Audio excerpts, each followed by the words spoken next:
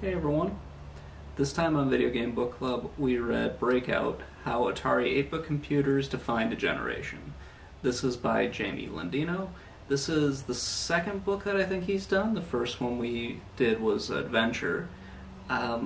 This has a few of the same problems that Adventure had as well, but we're just going to look at this one on a standalone. And I did my best to kind of not compare the two books, but it was hard at sometimes. So this book looks mostly at Atari's computer line. It was something I didn't really know too much about. I know they did home consoles and they did arcade machines, and we read books kind of on those earlier, and they've been sprinkled throughout whenever we've read like a history book about video games. But this one was kind of touched upon in an art book review, and it's a really interesting thing. Fun fact, I actually own an Atari 8-bit computer. I have the Atari 400, and I also have the tape drive. They actually came with an audio cassette drive, and they would put games on these little audio cassettes, which were pretty cool at the time. I mean, now it's sort of weird looking at that type of format. If you guys want, I can show you that later or something like that. Just let me know in the comments below if you want to see like a quick video on the Atari computers and whatnot. Anyway, getting past all of that, Jamie did a really good job basically explaining what the Atari 8-bit computers were, sort of going over the problems with the original two, the 400 and the 800. The 400 it's a weird looking computer, especially if you compare it to today's.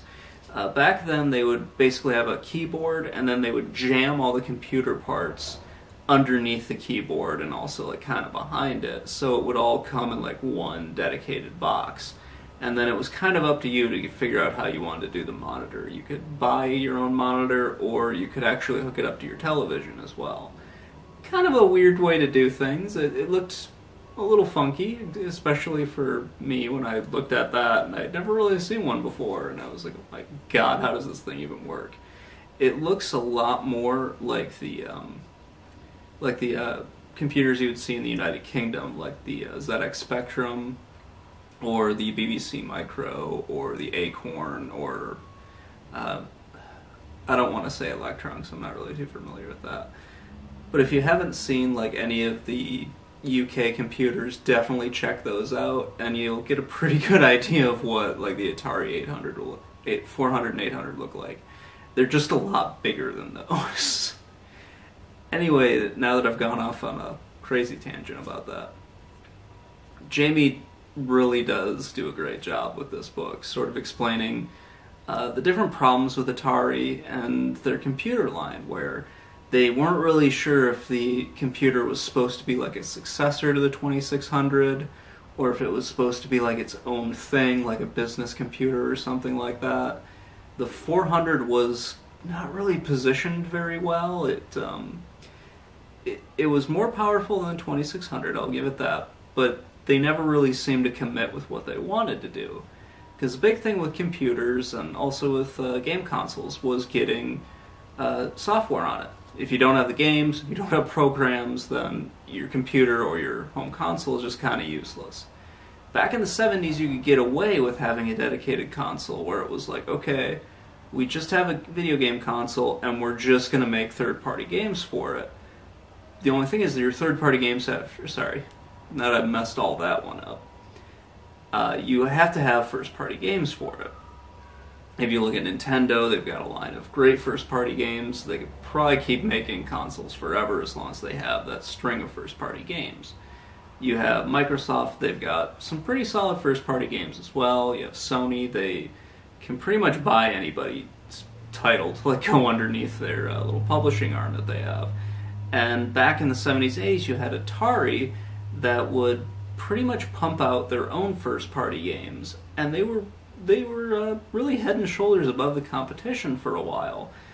Slowly, the third parties, as they sort of came into being and actually got really good, they started to take away some of Atari's market share. That's a vague breakdown of how consoles work, but with computers, you didn't really have that option. You had to have the third party on board because there was already a pretty strong market for third party support back in the late 70s, early 80s. And from reading this, it sort of seemed like Atari's management, which, I'm just going to be honest, Atari's management was crap after they forced out Bushnell. It was just, Atari was horribly mismanaged. And it really showed as it built up, as you look at like the history of Atari, and it all builds up to the video game crash, and everything just went to hell. Same thing with the computers. The people working on the computer lines really had to try to get Atari's management on board with allowing third-party programs onto the computer. And they did successfully. They did actually manage to do that, but it just seemed like they never were able to like get over the hump. Kind of like the Commodore 64 did, and the Apple II did, and also IBM as well. Atari never was really able to do that. Their computers have like a pretty good following and everything, but they never really seem to push their way forward, at least here in the US. I know I'm looking back on it in like a weird way, but it just sort of seems like I had never heard of an Atari growing up, and that kind of means maybe they didn't really take off that well, at least not in the area that I was growing up in. And granted, that's just a small slice of America, but that's just kind of the way I look at it.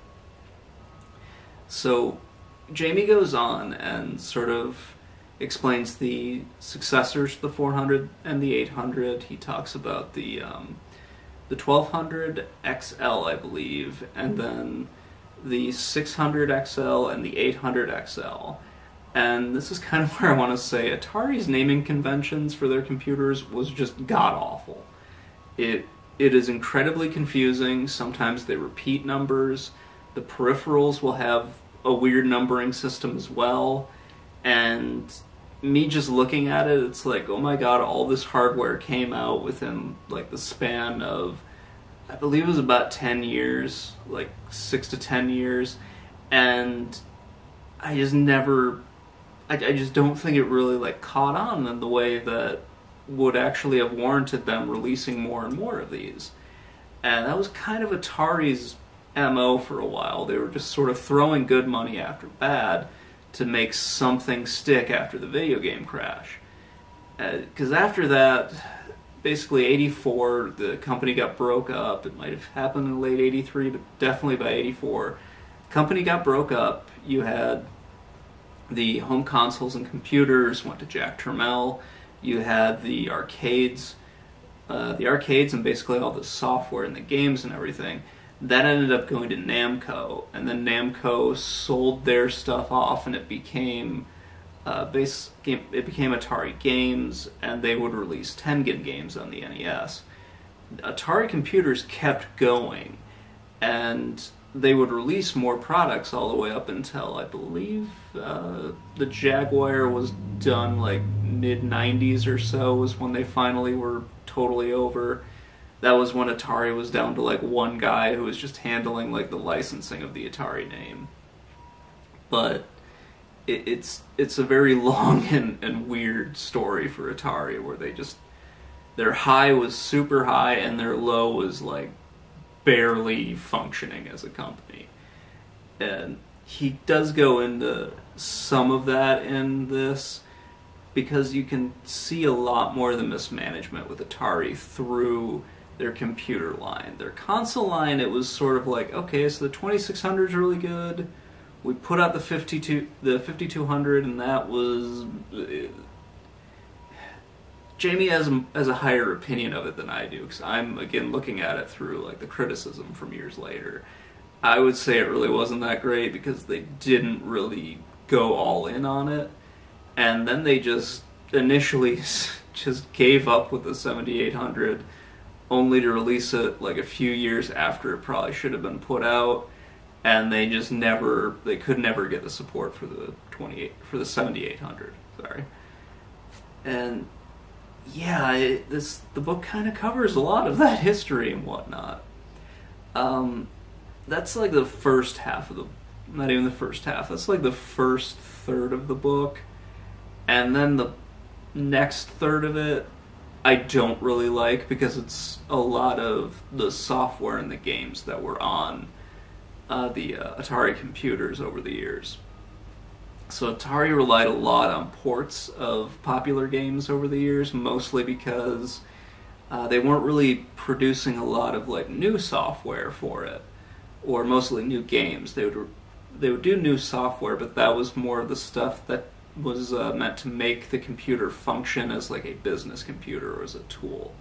The games were mostly just ports of their arcade titles, and they might have done like a few original games for it, but I haven't seen anything that was really done. I didn't see any of in the game descriptions here, I didn't see any like super original titles I haven't seen before out of Atari. But they were getting ports from popular games at the time.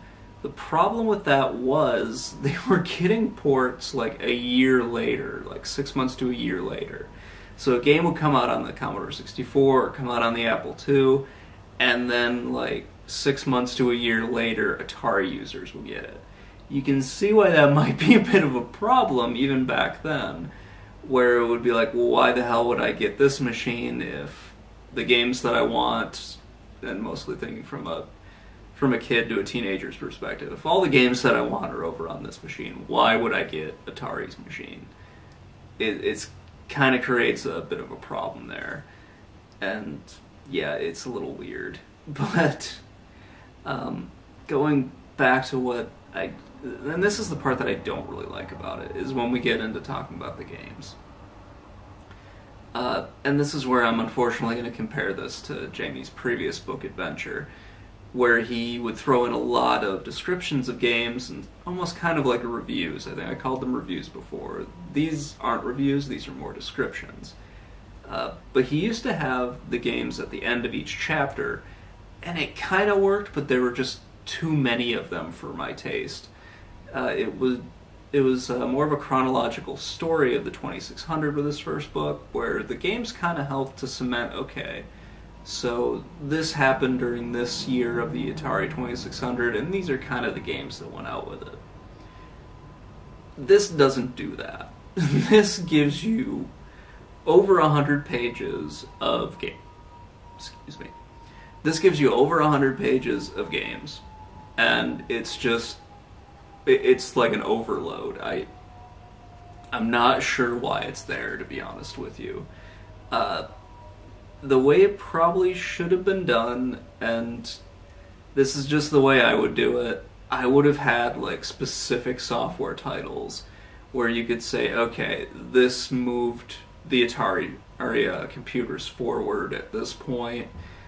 This was kind of an iconic game that came out on it. This was sort of like a really popular game that you could have, and that sort of thing. Like, just hit some of the more iconic games, or sort of like the iconic software that came out to make these computers stand out from the crowd. And that's probably the major issue with this, is they didn't do that.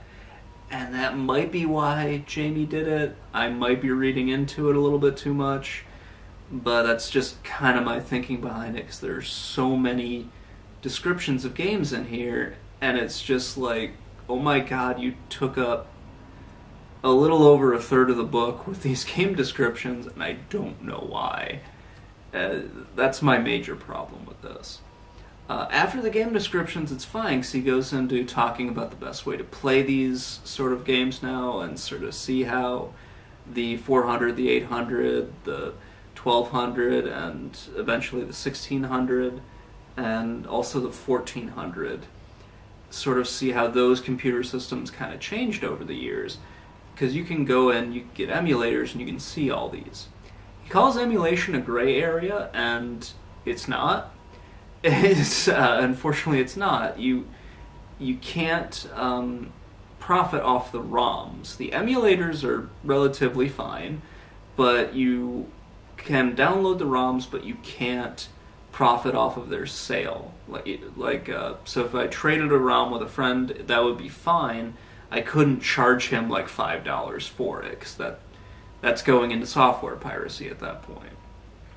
I would argue most of the ROMs online are moving into software piracy, but that's when it goes into like splitting hairs. It's more of a moral argument than anything else. Anyway, he talks about the emulation on it, which is great. He then talks about sort of the community around the Atari computers, which is fairly cool as well.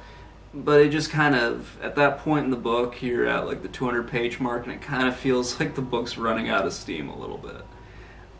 That being said, I think this book would be more of like a resource for somebody. Like if you had a project on Atari computers or on other types of computers, this would be a good book to kind of pick up, and you could thumb through it, find the information that you want, and move on from there. Or if you're looking for like games that were on the Atari computers, or like a game to try from an Atari computer, then you could go here, thumb through it, find the game that you're looking for, or something like that, and you can move on from there. As a casual read, it's fine up until you get to those up to the game descriptions, and I'm sorry for harping on that, but it's just that's where the book just like slows right down for me. And yeah, really sorry about that. Anyway, that's pretty much this book. I've already started the next one for the next book review. That's probably going to take me a little bit longer because it's less of a casual read and it's almost more like a textbook or something like that. That one is called Metagaming. It's a weird one, and I hope you guys are going to like it. I hope I'm going to like it because I'm the one that's reading it. Anyway, I'll talk to you all later, and if you guys have any books that you want to recommend for me to review, just leave them in the comments below. If you liked the video, please let me know. If you hated it, definitely let me know. Anyway, I'll talk to you all later, and have a great day.